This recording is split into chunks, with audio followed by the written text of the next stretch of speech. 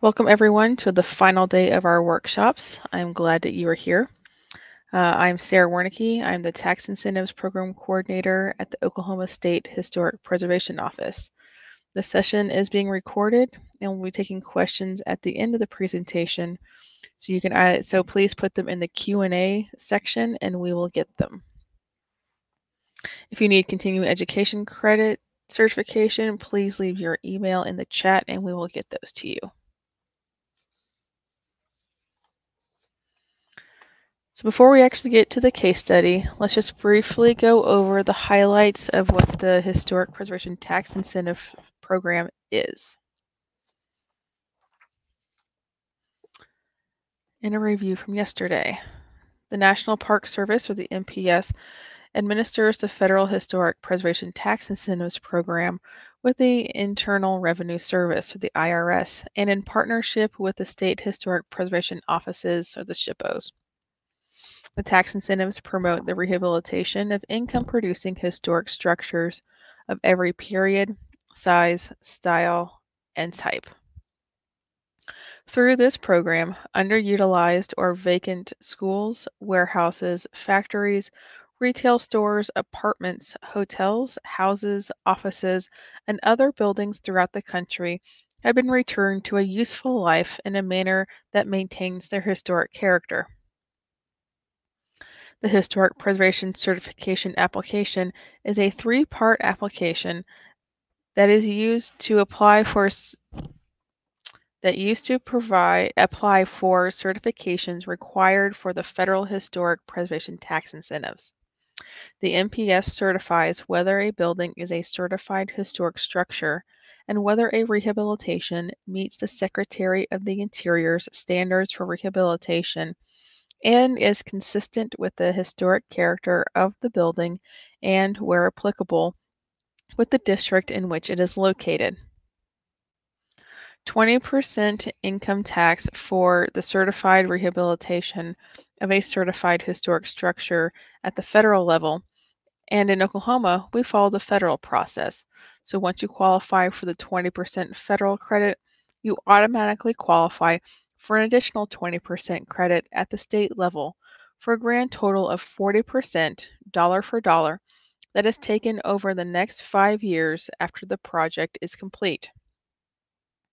Only depreciable properties can qualify for the tax credits, meaning income-producing properties owned and operated by for-profit entities.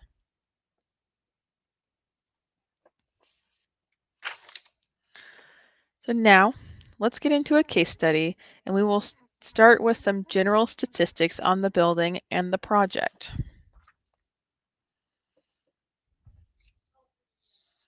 This is Benedictine Heights Hospital. It's located in Guthrie, Logan County.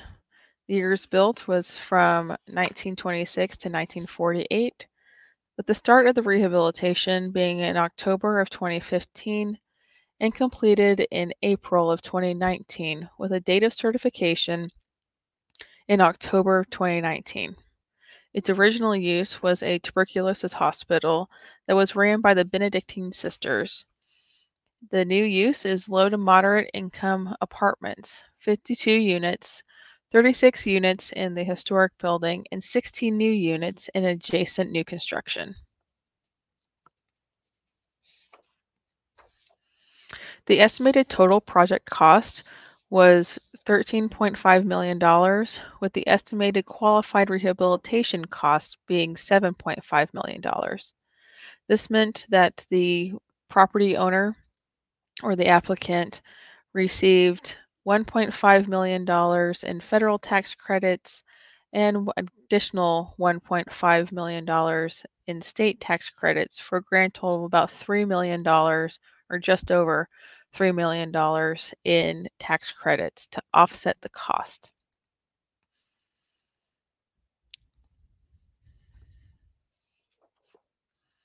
So here are just a couple of comparison photos. The image on the left is how the building looked circa 1950, and the one on the right is when the project was completed in 2019.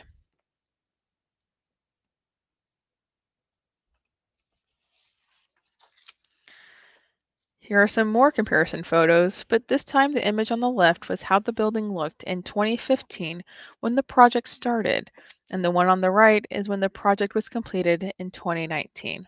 The building was in fairly rough shape, especially in the upper floors.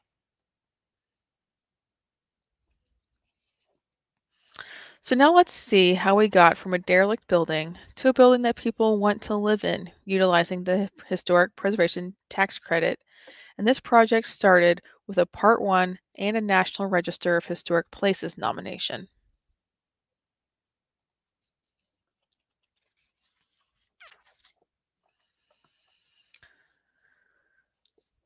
Use the Part 1 to request certification that a building contributes to the significance of a registered historic district or a National Register property with more than one building, and thus a certified historic structure for the purposes of the 20% rehabilitation tax credit or for easement donation purposes.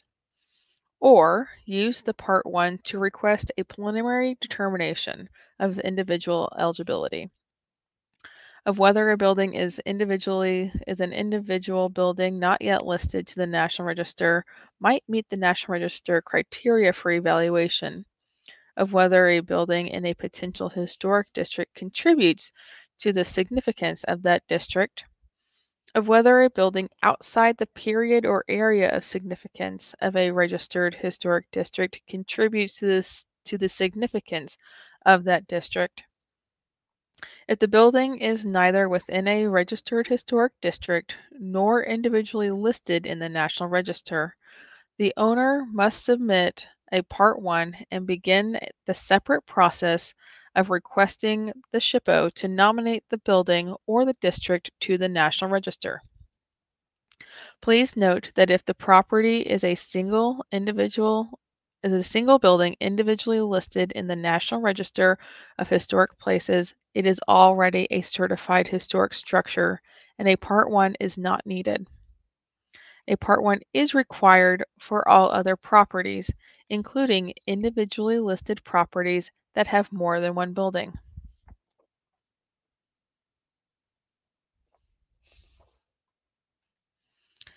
Since this property was not yet listed to the National Register of Historic Places, the Part 1 was used as the preliminary determination of eligibility. As such, a draft National Register nomination was prepared and submitted with the Part 1 application. Lucky for us, the information needed for the Part 1 is the same as the information needed in the draft National Register nomination. It is literally a copy and paste.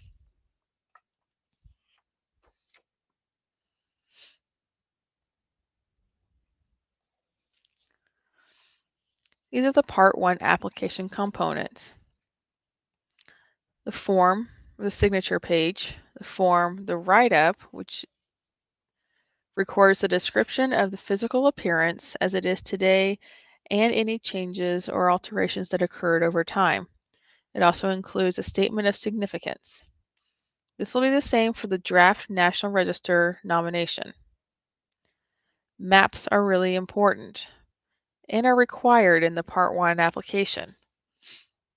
One being a boundary comparison map that compares the boundaries, the historic property boundaries, the current property boundaries, and the project boundaries to make sure that they are either the same or different. And it's okay if they are different. We just need to know what all encompasses the project and what all encompasses the historic and the current property boundaries.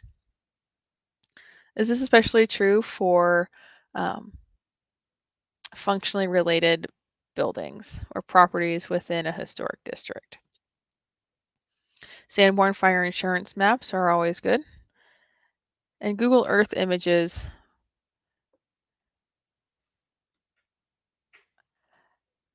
and historic aerials if they are available.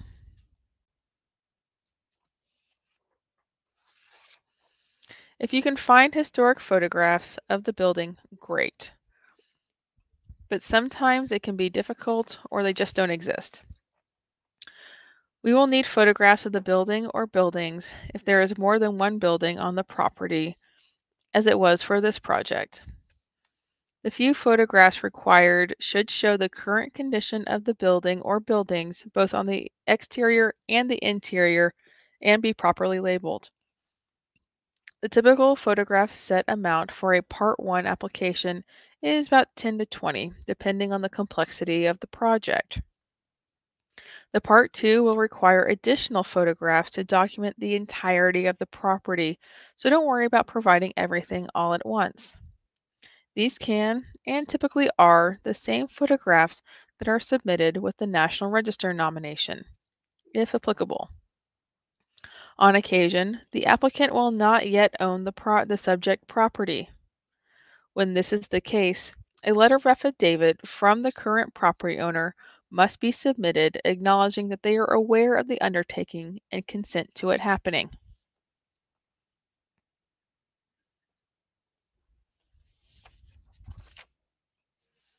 This is the Part 1 for the project.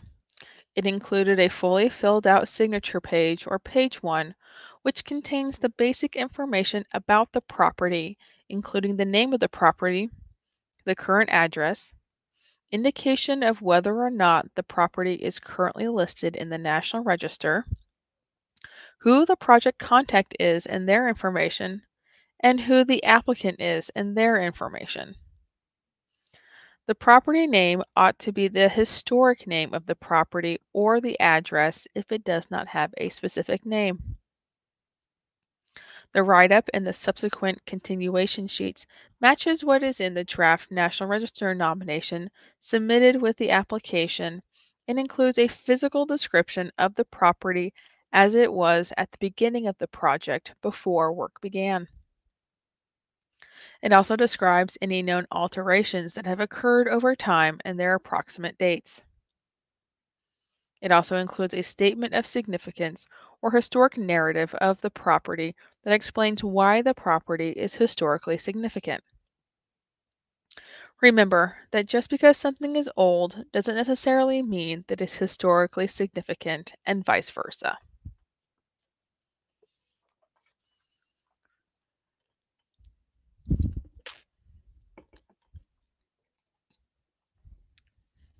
Because the property was not yet listed to the National Register of Historic Places when the project started, a draft nomination was prepared and submitted with the Part 1.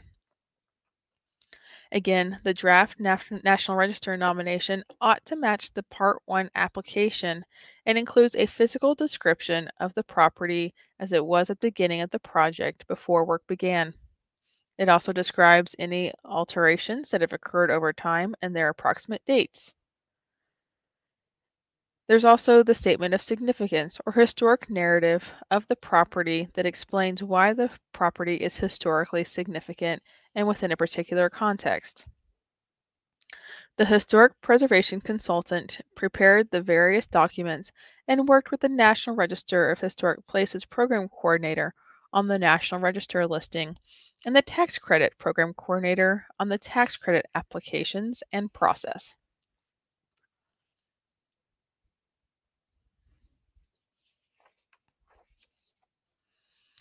Along with the application and nomination, a supplemental information document was put together that compiled the various maps, historic images, and any pertinent news articles for consideration and comparison.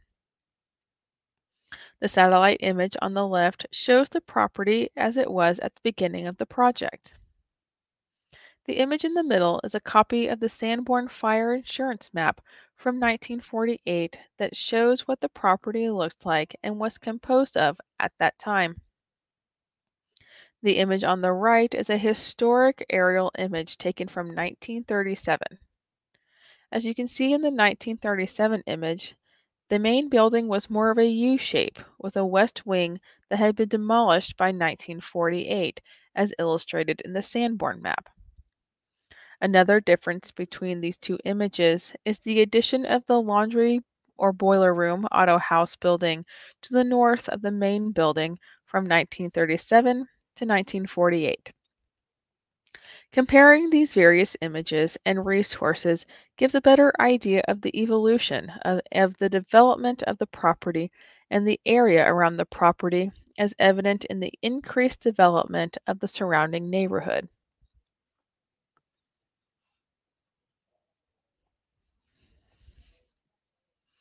Historic images and photographs are always a great find, if you can find them.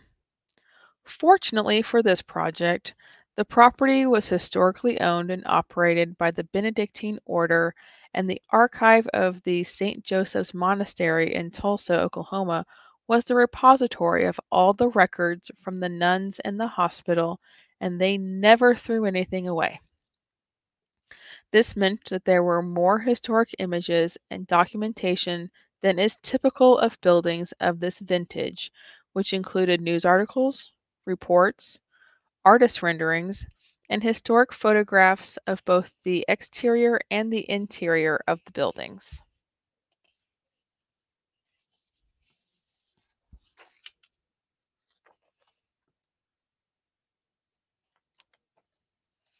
A set of photographs documenting the current condition of the property before work began. The photographs were extensive and and covered the buildings on the exterior and the interior and from the basement to the roofs.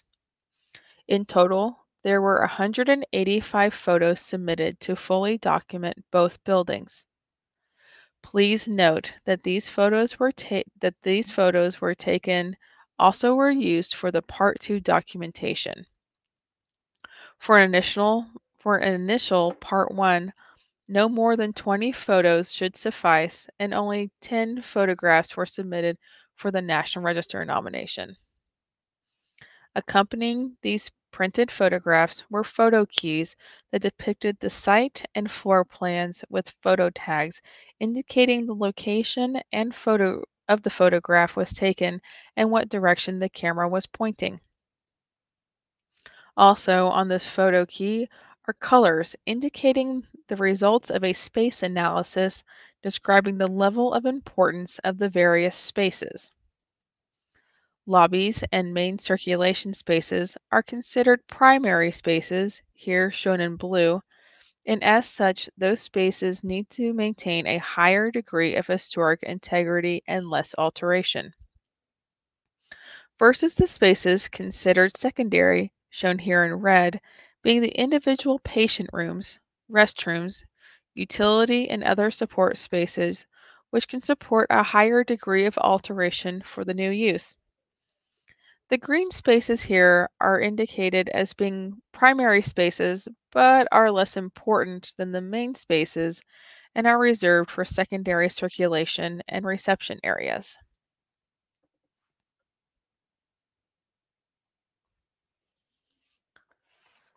Basically, it has to do with what degree the general public had access to.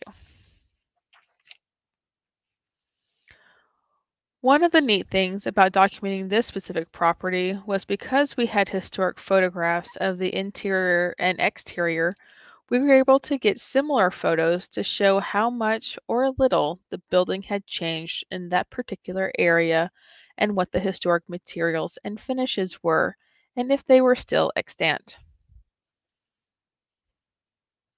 An example of this is with the old emergency room entryway on the back side of the building.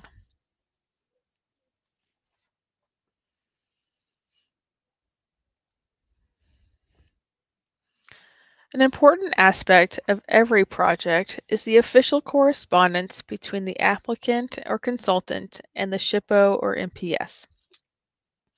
This project did require a letter of affidavit from the legal property owner, as the applicant at the time of the initial submittal did not own the property. The affidavit acknowledged the proposed undertaking by the applicant and consented to it. Detailed cover and transmittal letters are important to keep track of what got submitted to whom and when.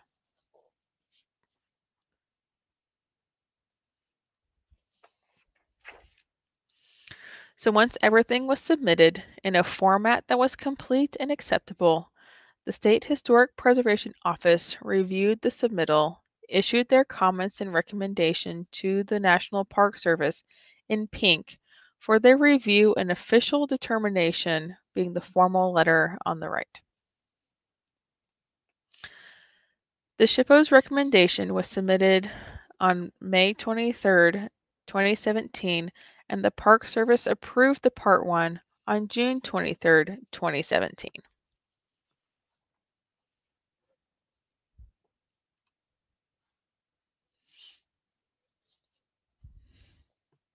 So now the Part 1 has been approved. Let's look at the Part 2, which describes the proposed rehabilitation.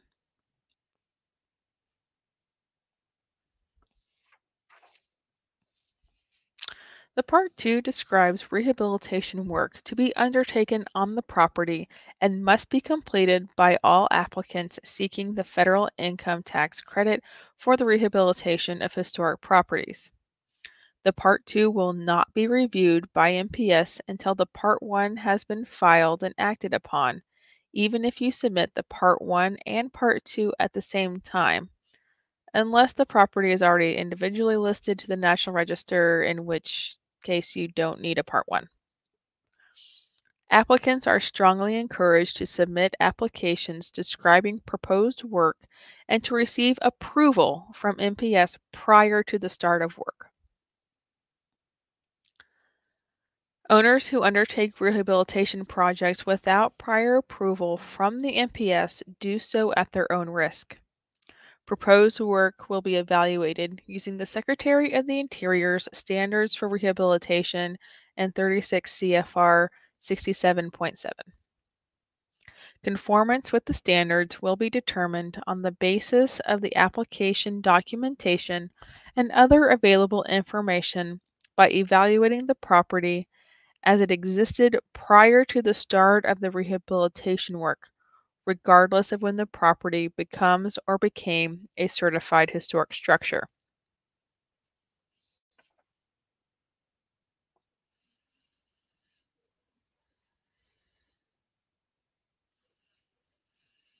The standards apply to both the interior and exterior work, and the MPS reviews the entire rehabilitation project, including any attached, adjacent, or related new construction on the property. The standards are applied in a reasonable manner, taking into consideration economic and technical feasibility. Certification is based on whether the overall project meets the standards. To be certified, a rehabilitation project must be determined to be consistent with the historic character of the building and, where applicable, the district in which it is located.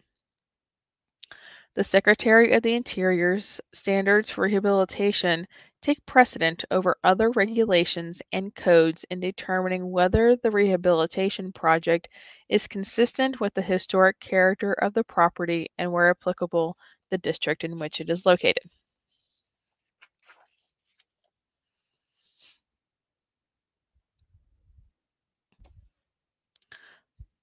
The first page of the form must be the actual official cover sheet and must be filled out in its entirety, bear the applicant's original signature, and must be dated.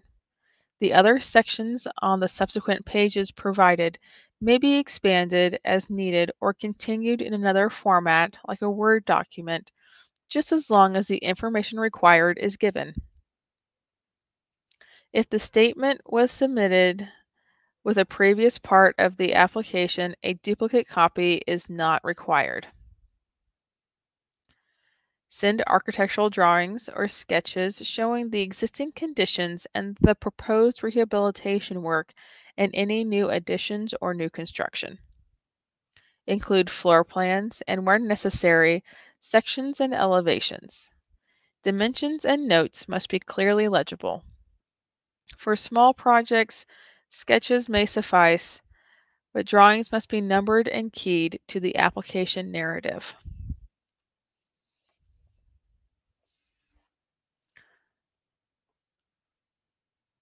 I will go ahead and say that depending on the level of um, complexity of the project or the property, um, the amount of information both verbally and or in the write-up and in drawings may be different from project to project.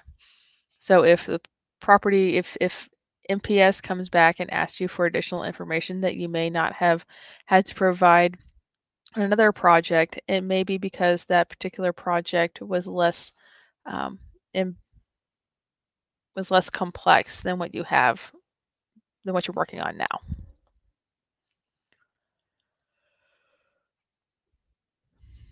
Send photographs showing the interior and the exterior before rehabilitation. Include the building site and environment, all sides of the building, all major interior spaces and features, and representative secondary spaces and features, including areas where no work is proposed. Photographs need to be labeled with specific information to include building or property name, view shown, description of view shown, date taken, and photo number. The amount of photos required for the Part 2 will be greater than the amount acceptable for the Part 1. Again, if the applicant is not the fee simple owner of the property, or is not the owner at the time of the application within the meaning of owner set forth in 36 CFR 67.2, the application must be accompanied by a written statement from the fee simple owner indicating that he or she is aware of the application and has no objection to the request for certification.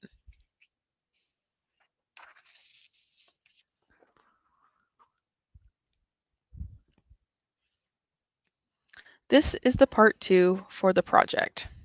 Like the Part 1, it included a fully filled out signature page, or page 1, which contains the basic information about the property and the project, including the name of the property, the current address, indication of whether or not the property is currently listed in the National Register, who the project contact is and their information, and who the applicant is and their information.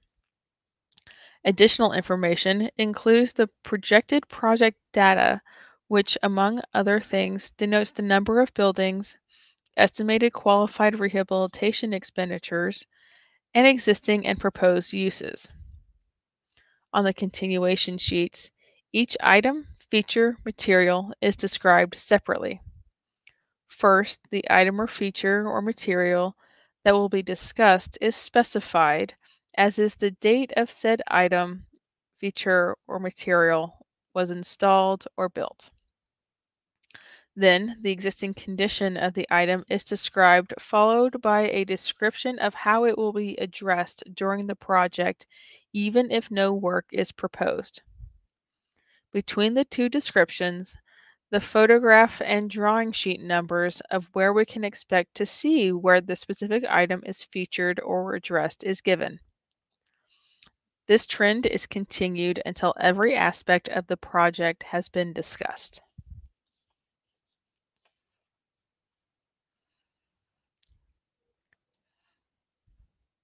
For the architectural drawings, the bare minimum of drawings that are required are existing and proposed site plan, existing and proposed floor plans, and existing and proposed elevations. Other drawings that are not necessarily required but are highly recommended are existing and proposed building sections, existing and proposed reflected ceiling plans, and proposed mechanical, electrical, plumbing, and fire suppression system plans. Here are a few existing conditions drawings above with the proposed rehabilitation plans below. Note that in this case, the existing conditions drawings were coupled with the photo key and space analysis.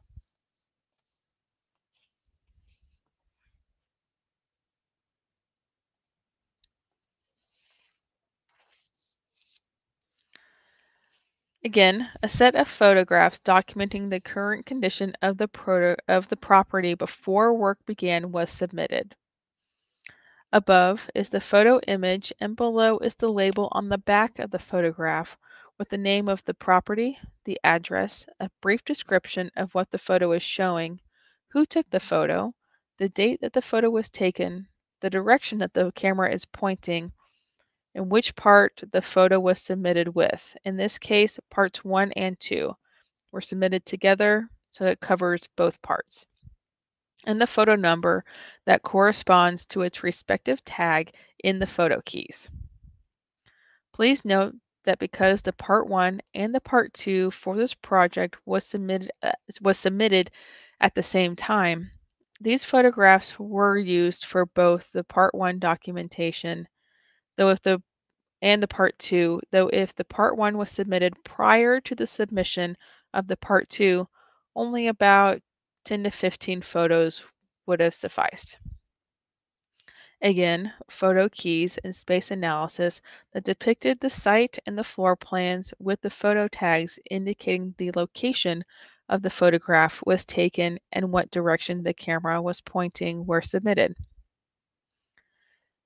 As you can see in these example photos, the buildings were in fair to poor condition.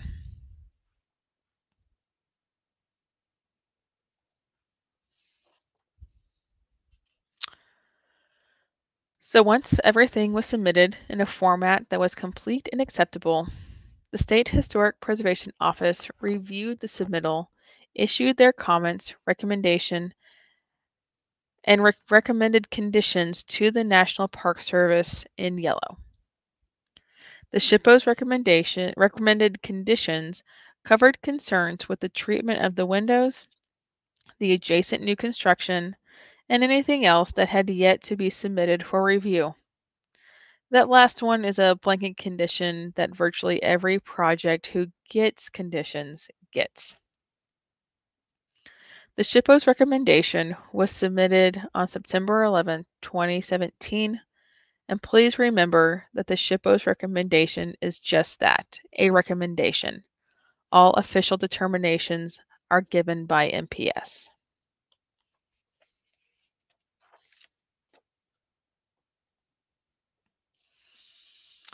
So once the Park Service receives the submission from our office, the applicant will receive an invoice from NPS to pay for the review. Please note that the Oklahoma SHPO does not charge for our review, but that is not the case for every state. The National Park Service issued a conditional approval of the Part 2, meaning that the majority of the work was deemed appropriate and consistent with the Secretary of the Interior's standards for rehabilitation. The Park Service's decision was a conditional approval of the Part 2, but the conditions were not the same between the SHPO's recommendation and the final conditions. The Park Service's conditions covered concerns with the windows, anything else that had yet to be submitted for review, but instead of having issues with the new construction component, they had issue with the proposed new suspended ceiling tile system. This is an excellent example of why applicants need to wait for Park Service's official decision before starting work.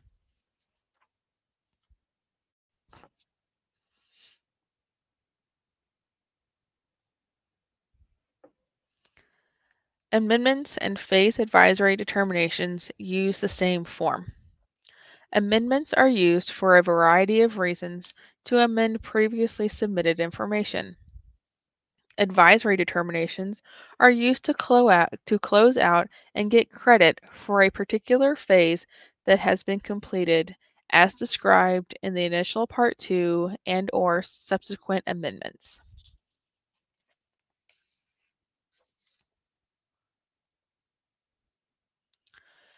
Use an amendment or the advisory determination form to submit information requested by a National Park Service for an application under review and/or on hold.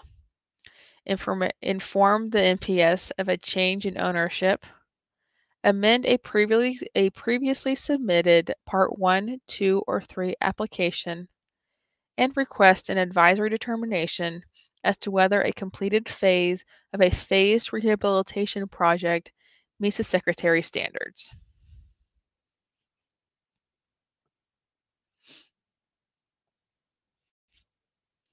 To amend a previously submitted application, briefly describe changes to the original application and describe in further detail in attachments if necessary.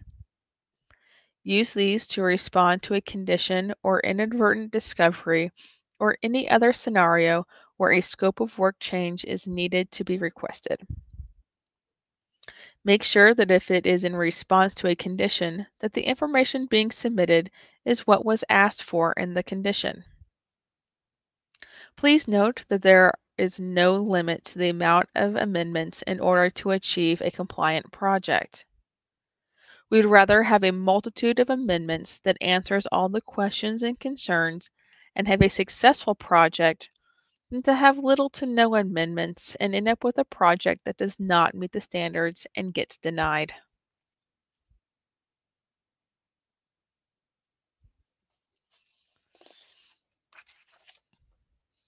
To request an advisory determination on a completed phase of a phase project, list work items completed in the phase and give the phase completion date.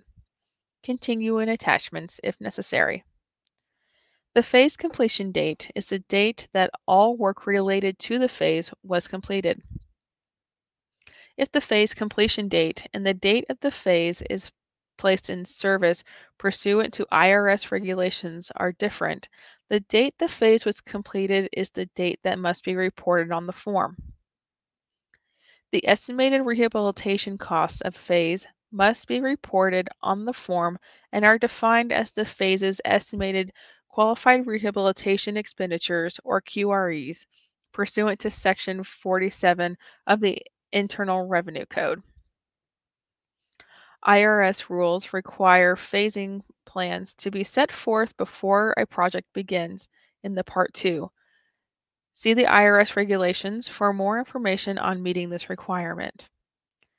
The NPS can issue advisory determinations only on phases of a project that have been defined at the start of the project in the approved Part 2 application and only for work completed in that defined phase.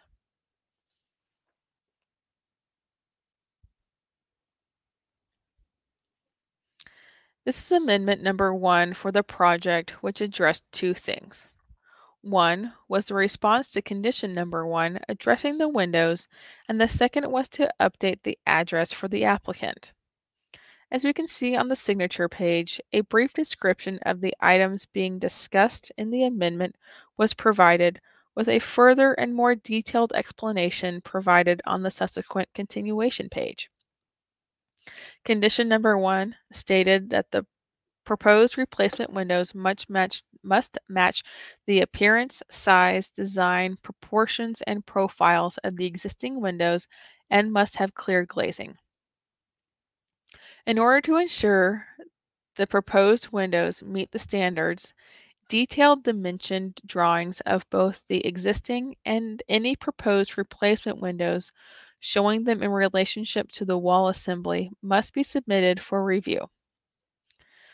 The response states that the proposed replacement windows will match the appearance, size, design, proportions, and profiles as closely as possible to the existing historic wood framed windows.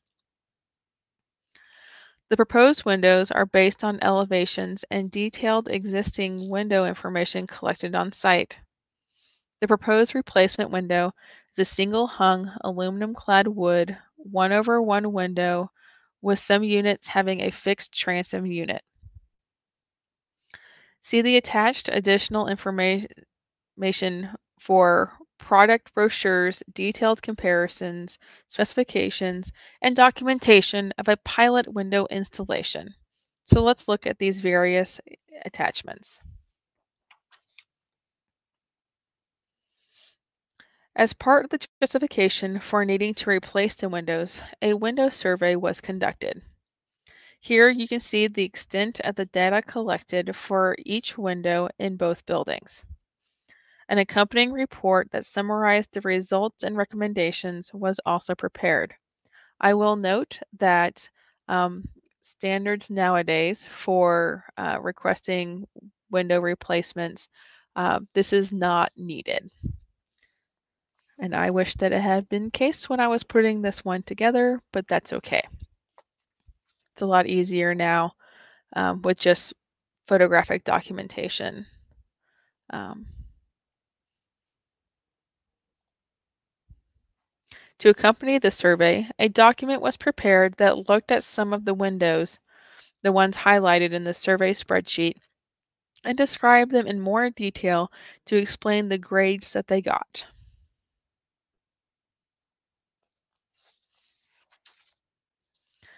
Another document that was prepared and submitted was this one that documented and compared a full-sized pilot window installation to the existing windows in place in the building. A narrative for what was being shown and compared was supplied with each photo.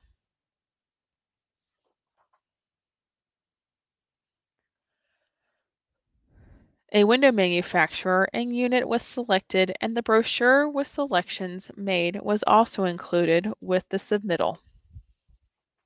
These we still uh, tend to still get.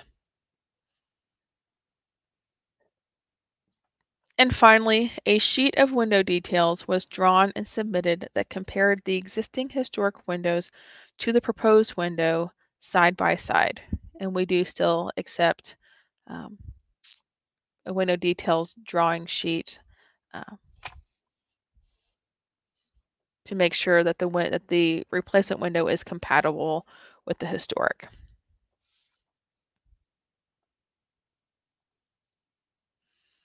Once again, the SHPO reviewed the application. However, it was forwarded to the National Park Service without recommendation, which, for clarification, does not necessarily mean that it's a bad thing.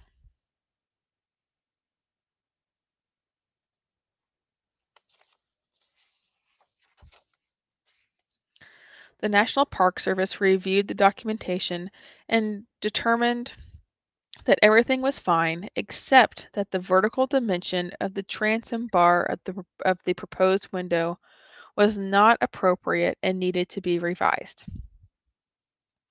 The consultant and the applicant went back to the manufacturer to work out the transom bar issue and, in the end, created a transom bar that was acceptable to the Park Service. The other condition concerning the suspended acoustic ceiling was never addressed, and the resultant work did cause some concern during the Part 3 review.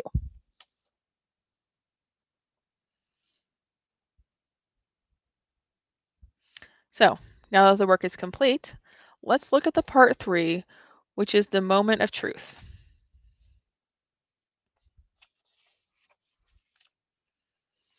Use the Part 3 form to request approval of an entire completed rehabilitation work. A completed phase of a project. For a completed phase of a project, use the amendment or an advisory determination form. Though this project was phased, it did not seek an advisory determination on either of the phases. The completed project may be inspected by an authorized representative of the Secretary of the Interior to determine if the work meets the standards for rehabilitation. More often than not, that would be me.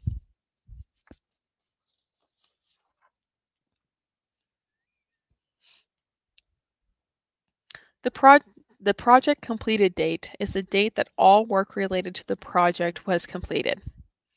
If the project completion date and the date the property is placed in service pursuant to IRS regulations are different, the date the project was completed is the date that must be reported on the form. Both the estimated rehabilitation costs and the total estimated costs, which includes the cost attributable to the rehabilitation plus all other project costs, must be reported on this form. The estimated rehabilitation costs are defined as the project's qualified rehabilitation expenditures, or QREs, pursuant to Section 47 of the Internal Revenue Code.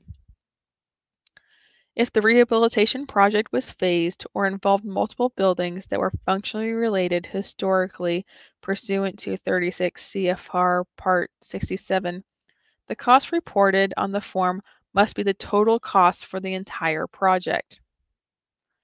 On page 2, list any additional owners with their addresses and social security or taxpayer identification numbers, which are continued on and continue on additional sheets as necessary.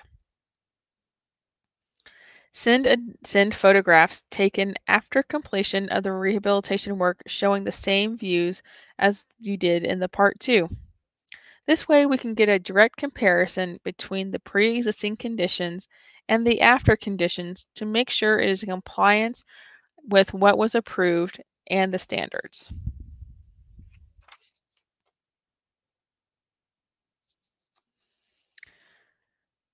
The set of photographs documenting the condition of the property after the work was complete was submitted along with the Part 3 application form. The photographs sought to duplicate the Part 2 photos as much as possible. Again, accompanying these printed photographs were photo keys that depicted the site and floor plans with photo tags indicating the location the photograph was taken and what direction the camera was pointing.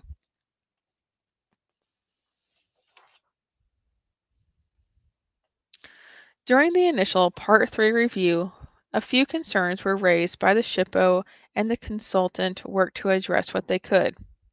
One of the concerns was the acoustic drop ceiling that was never addressed in an amendment, even though it was a condition, and another was the physical plant building was not white boxed. This is why it is so important to get everything approved before the work is started or done.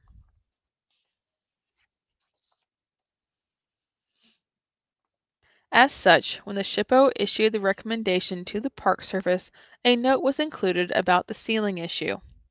However, the recommendation was ultimately a recommendation for approval due to all the other work conforming with the standards and that some of the ceiling condition issues were a pre-construction condition in secondary spaces.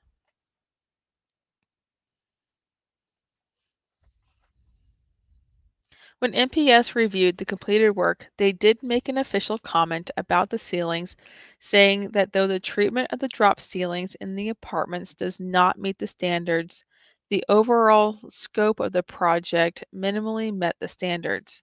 So when it was all said and done, the National Park Service certified the rehabilitation project on October 18th, 2019, and the applicant was able to claim the tax credit.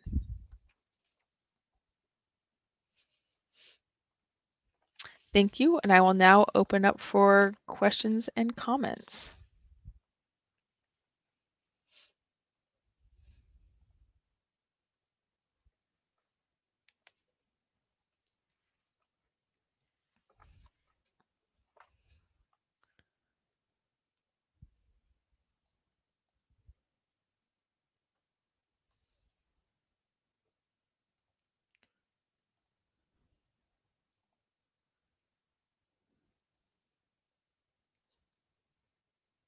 Does anybody have any questions, comments, concerns?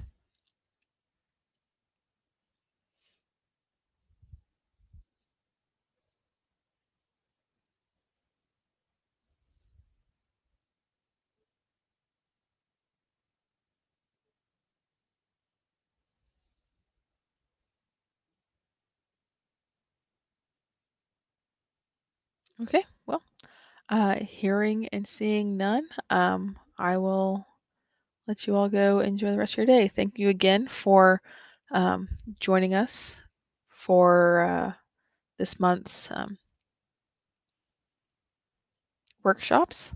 Our next workshops are going to be in May. So once again, we will be giving our National Register, our Section 106 or reviewing compliance, and our tax credit um, workshops in May. So if you have anybody who would like to, that you think would benefit from attending our workshops, please make sure that they reach out.